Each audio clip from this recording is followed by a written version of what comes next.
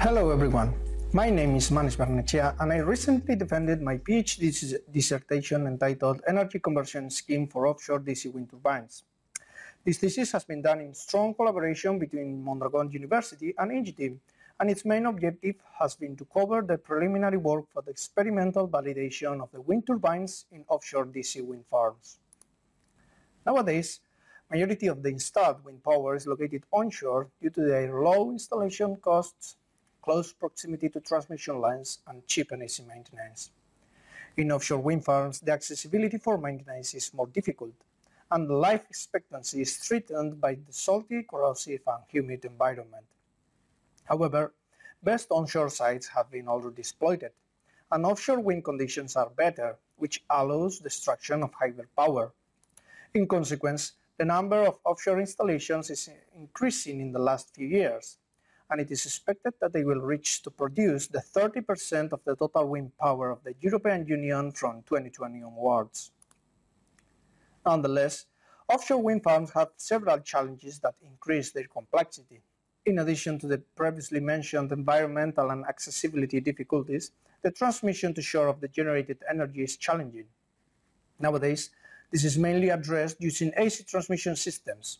In these farms, wind turbines are connected to an AC collection network, and then the collection network voltage is elevated by the offshore platform-placed line frequency transformer to achieve a reasonable transmission efficiency. The main drawback of the AC transmission systems is the reactive current circulating through the submarine cables, which increases the cable power losses. Nowadays, in certain real applications, these issues are addressed using DC transmission systems. The use of these lines avoids the reactive current circulation and increases system efficiency. However, note that the collection network is still an AC network, and so the reactive current-related issues are not completely avoided, and bulky AC transformers are needed in the wind turbines as well as in the offshore platform. Therefore, recent research has focused on substituting the AC collection networks by DC equivalents. This way, the overall efficiency can be improved and space requirements reduced.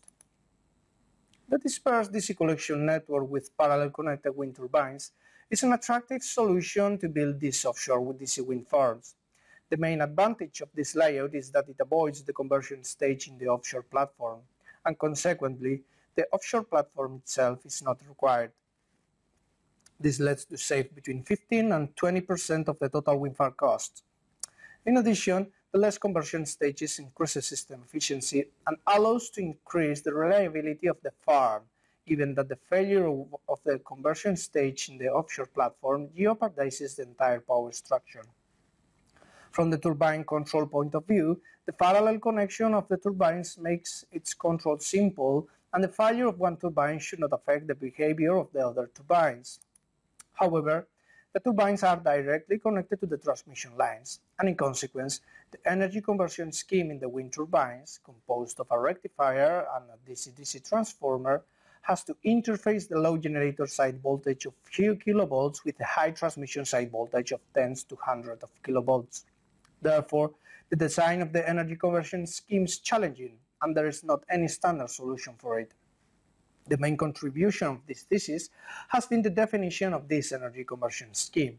To do so, an extensive analytical converter analysis has been done, which has allowed to select the optimum scheme within a wide range of candidates.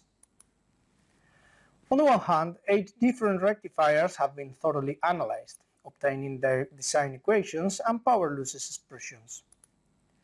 On the other hand, for defining the DC-DC transformer, 23 different galvanically isolated DC-DC converters have been studied in detail. Again, the design equations and power losses expressions have been obtained. From the comparison of all the rectifiers and DC-DC converters, a novel energy conversion scheme has been proposed, where input parallel output series connected full bridge DC-DC converters are linked to each H-bridge in the cascaded H-bridge rectifier, and all the DC-DC converters are series connected at the output, thereby achieving high output voltage levels. Its high modularity allows to avoid the series and parallel connection of the semiconductors, and to include redundant modules at the rectifier as well as in the DC-DC transformer. Thus, the reliability of the scheme is increased.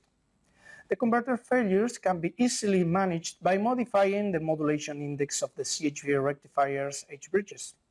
Moreover, the relatively high operational frequency of the DC-DC converters allow to reduce the total stored energy of the DC-DC transformer, and in addition, the volume of all the medium frequency transformers in the DC-DC transformer is lower than that of an equivalent line frequency transformer of similar rated power.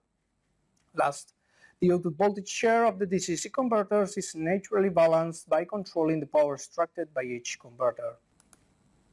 Thank you for watching, and if you would like to know more about my research, please contact me at mbarrenetxea@mondragon.edu.